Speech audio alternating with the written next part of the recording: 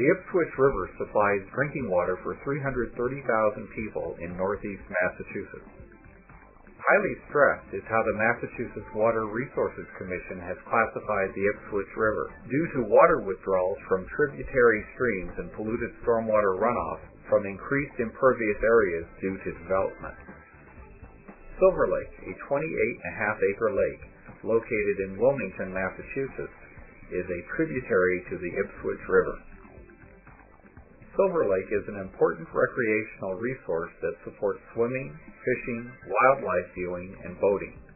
However, the lake is degraded from nutrients, sediment, and bacteria from the several direct discharge stormwater outlets and non-point source runoff. Beach closures due to high bacteria counts are a repeated occurrence. A comprehensive restoration project, funded by the Massachusetts Department of Conservation and Recreation from a grant from the United States Environmental Protection Agency, included a stormwater treatment design for 3 of the stormwater outfalls that discharge into Silver Lake. Matching funds were provided by the town of Wilmington. Stephen Roy of GeoSyntec Consulting Incorporated was the main designer for the low-impact development and porous pavements at Silver Lake. Roy and GeoSyntec used technology to collect stormwater and improve water quality by filtering using bioremediation and by infiltrating it into the ground, reducing runoff, promoting infiltration, improving groundwater recharge, and reducing discharge of pollutants into Silver Lake were the underlying objectives for restoration. The Silver Lake project involved installation of several low-impact development practices to treat stormwater. The 2 areas set for improvement included the residential area with outfall to the lake and the Silver Lake Town Beach parking lot with 2 outfalls. The residential area improvements would include replacing asphalt pavement with porous pavers and infiltration beds, as well as several rain gardens, replacements of catch basins, and the restoration of the stormwater outfalls. The Silver Lake Town Beach improvements also involved porous pavement replacing impervious pavement, as well as construction of vegetated swales at the outfalls to the lake. 4 types of permeable paving materials were used to repave about half of the parking lot. The parking spaces themselves, consisting of about 8,000 square feet, were paved with EcoStone interlocking concrete pavers from Uniblock. EcoStone's design creates drainage openings in the pavement surface, which facilitate rainwater infiltration. The parking aisles, consisting of 16,600 square feet, were paved with porous asphalt.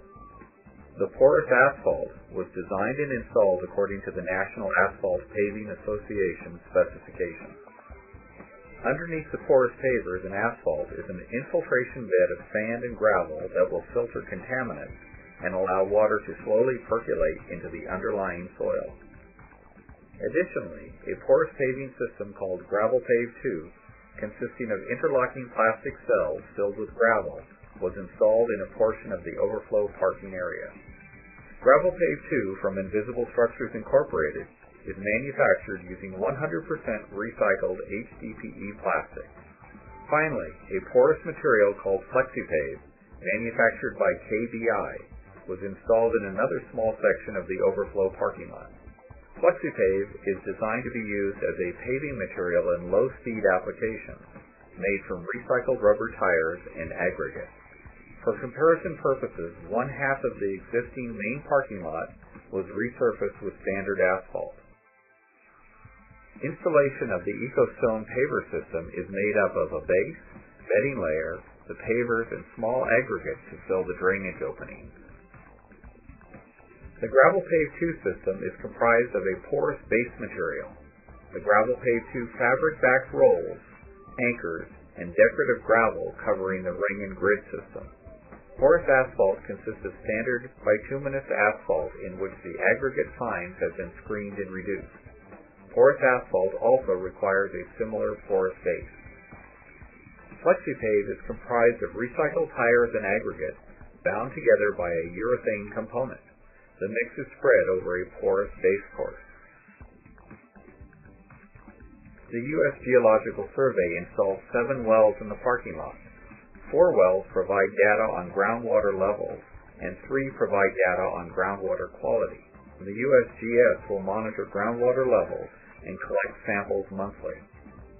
Sampling is designed to detect any changes in groundwater quality associated with recharge from the parking lot.